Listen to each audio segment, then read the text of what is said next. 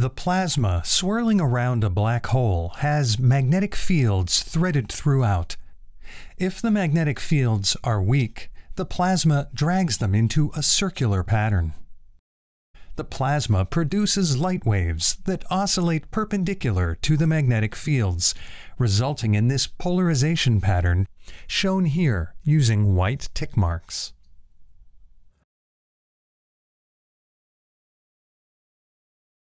On the other hand, extremely strong magnetic fields resist the plasma's motion and straighten out like spokes on a wheel. When we produce a black hole image, the polarized light waves now exhibit a different pattern.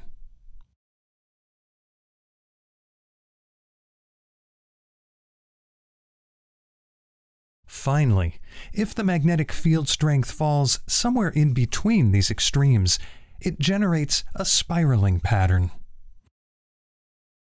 While in reality many factors might affect the polarization of light, this intermediate case roughly resembles the Event Horizon Telescope's observations.